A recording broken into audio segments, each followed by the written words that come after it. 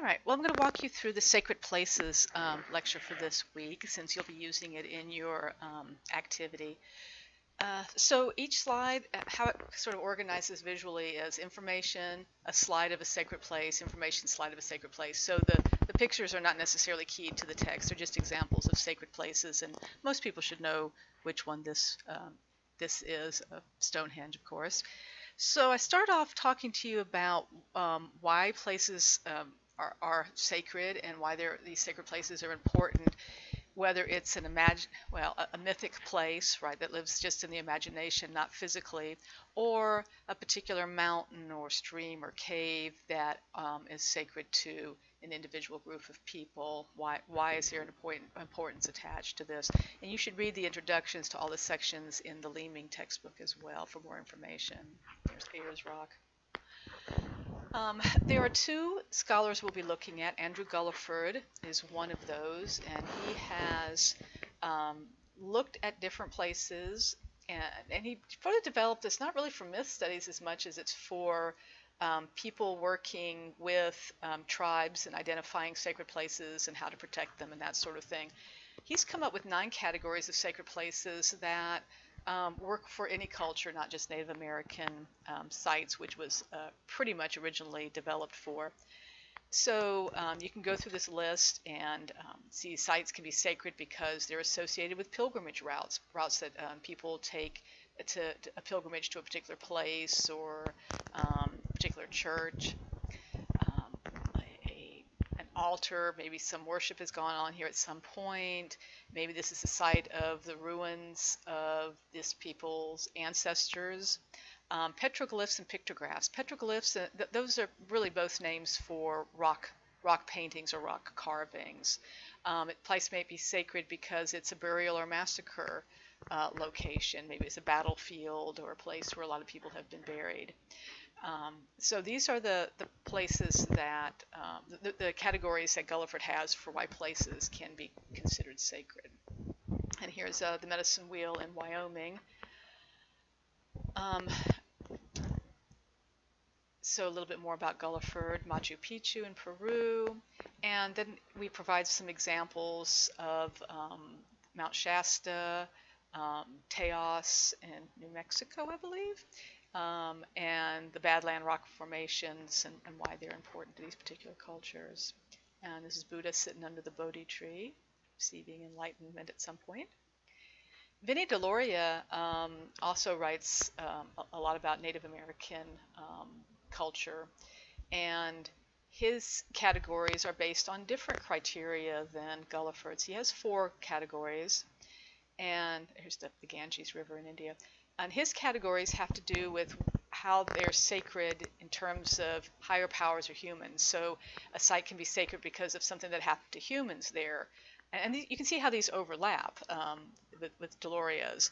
A battlefield could be important because of what humans did there, the humans who have died for a particular cause. So it's not always related to a mythical story. It can be related to historical events as well. A site could be sacred because maybe that's where something happened, where some interaction between a god and a human took place, or like most biblical stories would fit into this category. And there's Mount Fuji in Japan. It could be a place where God revealed himself to a particular individual.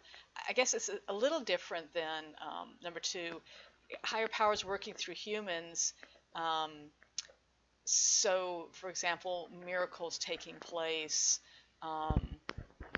or maybe a lake or a structure being built through the powers of a supernatural deity.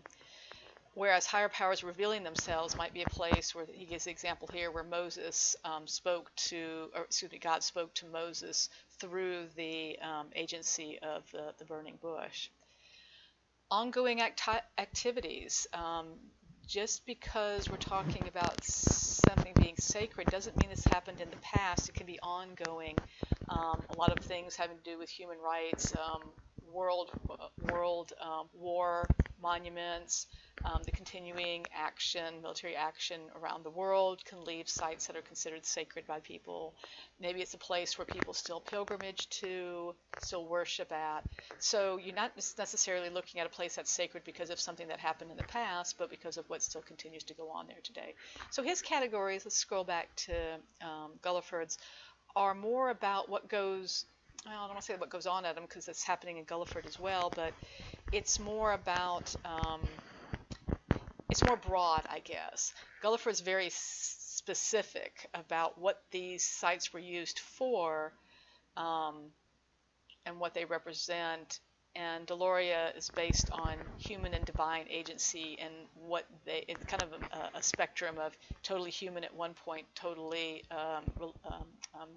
divine at the other, and the two in the middle are a combination of those human and divine interactions in the space that makes it sacred.